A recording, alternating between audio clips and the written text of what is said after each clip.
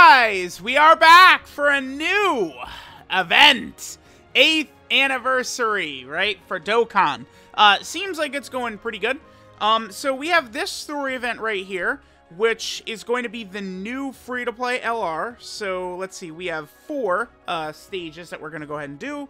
And we're going to be able to grind up Bobbity and then Awakening Medals for this Bobbity.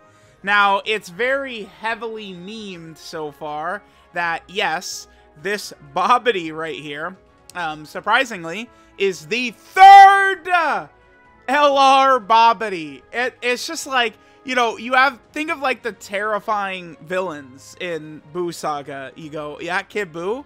Buu Ultimate Gohan is probably the strongest villain Dragon Ball Z character, right? You know, all the, you know, Fat Buu terrorized everything. And it's like, nope, Bobbity, 3 LRs. Fat Buu has what? 1 LR. Deborah has 1 LR. Kid Buu has 0. Buhan has 1. Right? Bobbity has 3. It's ridiculous.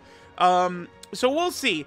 The last several years, right? LR Roshi had the revive mechanic. LR Goten, Trunks, and Gohan had an intro. So we can assume that this Bobbity is going to have a standby skill. I think that's a very safe assumption. What is it going to be? I don't know. I mean, it could be Bobbity and his minions. It could be Fat Buu. Majin Vegeta could be a part of it. Deborah could be a part of it. Based upon Bobbity's kit, he does need to be fighting an extreme class enemy, right? Which makes me think that it's either Deborah versus Fat Buu or Majin Vegeta versus Fat Buu, right? Which eventually it's going to be. So we will see. Looks like Worldwide Chaos gives us the increased drops there, which is fine. I did go ahead and build us a very delicious Worldwide Chaos full LR setup right here. So we will be able to grind this up pretty easily. You guys know, I always do make sure to, you know, do story on for these story events and stuff like this. I'm always doing it like this because I want to be able to sort of like record the events. Oh, real quick. Before we actually jump in, is there anything important for us to notice here in the actual info here? So Worldwide Chaos, of course, gives us the increased drop rates. It's, again, talking about Majin Buu. Again, Oob is here on the image art, so I assume the final fight is going to be, you know, Oob and Goku at the end of Dragon Ball Z. Looks like there's nothing really overly, like, important that we have to take a look in here. Let me know what you guys think the LR is going to be, man. It's certainly very interesting to think about. Alright, so I believe this is basically going up to, like, Super Buu. Wait. Is this Super Saiyan 3 Goku versus Fat Buu? Is that what this first one is right here? That looks like new art for Bobbity right there. Okay, so there's Fat Buu. Yeah, it is. Wow. Okay. I did not think that this event started with Super Saiyan 3 Goku versus Fat Buu. Sure. I would have thought that it would have started with, like, you know, like, Majin Vegeta or Deborah versus Fat Buu right here. Okay, sure. I do think Fat Buu, by the way, deserves a Dokkan Fest. That's one of the characters that does not have one that I think does deserve one. Let me actually quickly take a look here. And let me see, like, what previous Fat Buu characters we've had. Because I do think Fat Buu, he does deserve a Dokkan Fest for sure. And they haven't really used, like, all of his animations, right? That's the manga art for that Angel Super Saiyan 3 Goku, which I certainly would say does not look as good as the anime art, right? There are several instances of that where, you know, Toriyama's art in the Buu Saga at times, you know, can seem a little bit wonky. And I think that's also what tripped up people when it came to the 8th anniversary LR animation, right? Where, you know, Vegeta's like, Genki Dama, and his face is like so, like, I don't know, like fat, like misshapen, right? Okay, so I'm looking at Majin Buu Good, right? That's what they call him. There's the STR one that has an AoE, and then there's the physical one, which is one of the OG characters, like way back in the day. Wow, we got a lot of drops. One run, okay. And then there's sort of like the Exchange Buu, which is from the Kid Buu fight. And then the Tech, you know, SSR Buu, which is the SSR for the Exchange Majin Buu. But yeah, like, they could definitely give us some sort of Fat Buu. You know, kind of like from when he fights Supreme Kai and Gohan, Deborah, Majin Vegeta, Super Saiyan 3 Goku. Like, I feel like there's still some animations for them to take from Fat Boo. You know, I know that the LR, Bobbity, and Deborah, that, you know, they've done a couple of animations with Fat Boo, but Fat Boo is around for quite a long time, right? And he has, like, a lot of fights, too. It's not like Fat Boo, you know, like, Fat Boo fights way more than, like, Super Boo, I think, right? Like, Super Boo has his battles essentially just against, like, Gotenks and then Ultimate Gohan. So, Fat Boo deserves a Dokkan Fest without a doubt. I do feel like they could probably give another one to Super Boo. Super Boo blowing himself up. That's not really an animation, is it? Is there a good animation of Super Boo blowing himself up against Ultimate Gohan? No, because there's only... Yeah, there's only the 4 Super Boos as well. So that's... Honestly, that's another thing they could take, right? Is Boo blowing himself up, I feel like, is another animation. Because a lot of times when thinking about these characters, too, a good way to look at it is... Like, not even, like, what characters don't have Dokkan Fest and stuff like that, but what moments, animations have not been used yet is a very big way to look at this. That's why, like, the banner unit, Super Saiyan 3 Gotenks and Piccolo, I kind of am not the biggest fan of that because they're just kind of like a shitty, subpar banner unit, not even like a super crazy one, and their animations are literally Dokkan Fest level. Like, I feel like that Gotenks and Piccolo should have been a Dokkan Fest, dude. Like, that just feels really weird. It's like, then you have, you know, shitty Ice and Nova, who, I'm sorry, no one cares about them. They are the worst. I mean, the fact that they actually created Ice and Nova Shenron Anniversary Edition on Dokkan, that's worse than the Anniversary Ice and Nova on Legends, to me is really crazy. Never in a million years would I have thought that, you know, okay, Dokkan's going to do Anniversary Ice and Nova, and then they're, you know, they're even worse than the Legends version. It's crazy. I think Boo Gotenks probably could get another unit as well, right? Pretty much all we have with his animations is the LR Bootanks. Bootanks doesn't do that much. He only has his fight with Ultimate Gohan, right? I mean, they certainly did use a lot of what he does in that Bootanks LR, but he could get one. And then, you know, that brings us, Boo Piccolo, I mean, doesn't even fight, right? So, like, if they're going to do something, they got to take references from other, like, moments for Boo. But Boohan, dude, I'm going to tell y'all right now, they could do 3 or 4 LRs of Boohan with the amount of animations he does. It is insane to me that we have essentially one Boohan. Right? You have the Dokkan Fest Boohan, who came out in 2016. You have the Transforming Super Boo, sure. His animation sucks, so it's not something that matters at all. You completely throw it out. It's worthless, right? It's not an animation, like a good animation, one-to-one animation. And then LR Boohan. But the thing about the LR Bootanks transforming into Boohan, the animations that Boohan uses are literally... It's him fighting base Vegito, and then him fighting Goku and Vegeta, right? His 12-key animation is him fighting base Vegito, and his 18-key animation is him fighting Goku and Vegeta before they've infused into Vegito.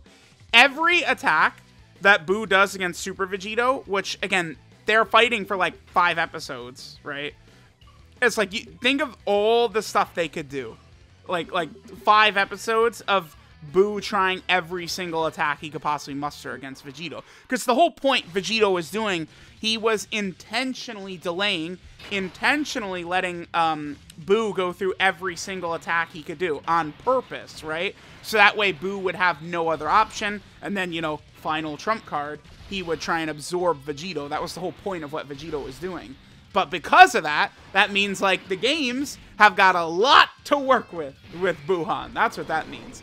And then finally we get to Kid Boo, and yeah, I mean, Kid Boo does so much, right? Like, how much fighting does Kid Boo do in the last couple of episodes? And the only, like, animations they use for Kid Boo is, you know, from his fight with Super Saiyan 2 Goku, right? Like, not even Super Saiyan 3 or Vegeta or anything like that. So we easily could get a nasty Kid Boo LR. Alright, so here's where Gotenks runs out of power, and then our boy Ultimate Gotan will show up. So, yeah, there's still a lot that, like, they could do with Majin Buu. I think it's good that they don't spam it all at the same time, right? Like, it's not like I'm saying, like, you know, the next 5 Dokkan Fest should be all these characters, but it's like, if they are actually going to drop LR Kid Buu in Part 2, right? If they're going to do that, then they need to help him. They have to actually give him help with other strong Dokkan Fest or other powerful characters or something, right? Like, if they're going to give us LR Kid Buu in Part 2, right? And then we got the EZ SCR Super Buu, who's very good. And then the next Dokkan Fest, you know, the start of March Dokkan Fest, which, dude, it has, like, it's got to be a villain. If we're keeping track, the last villain TUR Dokkan Fest was AGL Cell, right, in April of 2022. It's been almost a year, dude. It has been like a year since we've had a villain Dokkan Fest. It's so funny. I remember we were sitting there. This was after Majin Vegeta. It was me and Gresh, we were on stream, and we were taking guesses who the next Dokkan Fest would be. I don't remember who I said, but I made some villain guess, and Gresh is like, they're not going to do 3 straight villain Dokkan Fests. It's like, they did, because it ended up being Raditz, but then they basically didn't do another villain Dokkan Fest for 100 years, man.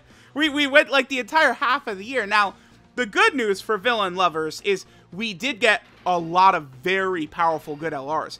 LR Golden Frieza, LR Metal Cooler, LR Final Form Cooler, LR Fusion Zamasu, right? So it's like, yeah, we didn't get any villain TUR Dokkan Fest in the last half of the year, but we got a bunch of really good villain LRs. And that's the thing, all of those villain LRs are Ws. None of them are, like, worthless or a waste or bad design or anything. They're all just huge Ws. So that, of course, is definitely a really good thing, I would say, for villain lovers. That it's like, if they did all, you know, LR Golden Frieza was a massive W. So was Fusion Zamasu. So was Metal Cooler, right? So it's like, that is and, you know, Final Form Cooler, of course, is the best among all of them. But that was really, really good. So hopefully, I do hope to see this again, where maybe, like, the start of March Dokkan Fest as a villain. Saiyan Day will probably be like God Goku. It seems like it's going to be God Goku. And then, like, the start of April Dokkan Fest, again, will be another villain. I'm hoping so. Alright, so there was the fight between Buu and Gohan. And looks like when we get new stages added to the event, because we are going to, it'll continue the fights. The next one will probably be Vegito versus Buhan. Dude, that looks so goofy. Old Kai giving up his life. That looks so goofy. But, you know, the next one we'll go into will be the Vegito fight, and then we'll get into Kid Buu. And then I'm sure it would end with Oob, right? I don't think that the standby LR is going to have anything to do with Oob. But, I mean, I can't say this for sure, right? Okay. So, we completed all 4 stages right there, right? We got all 4 of them done. Let me go ahead and grind up the Bobbity. We'll just go ahead and grind up his TUR. I'll probably go ahead and rainbow him, and we'll awaken him as part of this video, and then I'll get to link leveling him, and we'll do a showcase before he actually awakens into his LR and see what he has to offer. So I will be right back. Here, let's just grab these missions. Sure, whatever. I'll be right back once the grind is done. Oh, look, yeah, they're giving us orbs and stuff for rainbowing him too, so you get a lot of your oh, the reason they do that is because you have to rainbow him for missions, right? Like, to get all the tickets for the free multi, right, that which gives you the LRs, you're gonna have to fully EZA the characters and rainbow them and stuff like that, so that makes sense. Alright guys, we got the grind done, so let's go ahead and rainbow the SSR Bobbity. So again, he's Bobbity as an SSR and a TUR. We don't know what the Dokkan Awakening will be. Maybe, like, it'll be Bobbity and his army or something. We'll see. Again, it does seem like a very surprising pick for an LR here. Now, I don't know if I really recommend people to rainbow this guy. You're not going to need to rainbow him right now. I guess, to be fair, we're not really going to know his true kit until the end of the month, right? Because what'll probably happen is he'll awaken in Part 2, and then he'll probably EZA in Part 3, which is what we've had several years in a row with the free-to-play characters, right? So that's probably what we would see. So to be fair, you're not going to know what build you want to give this character for quite a while still. There's no way to know. I just gave him additional for now, right? Because I'm going to link level this character, and we will, you know, sort of like test them out ahead of time anyway, right? But yeah, there we go. So there we go. We should have now all the missions done. I'll just go ahead and get him up to level 120 real quick. But now we should have all of the missions done. Most of the missions for this event are sort of based around, you know, like sort of like leveling this guy up and rainbowing him and open up dew paths and stuff like that. Because again, they're sort of like setting you up to, you know, get all of the tickets and then do that ticket multi and then get those guaranteed 3 free LRs at the end, towards the end of the celebration. So, yep, we did have all of the missions done. Let's go ahead and accept this. I will gladly accept some of my orbs back. That is fantastic. So, there we go. There is the Part 1 event right here. What is this? Terrifying Majin and Reborn Soul. Let me know what you guys think of Bobbity getting his 80th LR. Thanks, guys, for watching, and I'll catch you guys next time.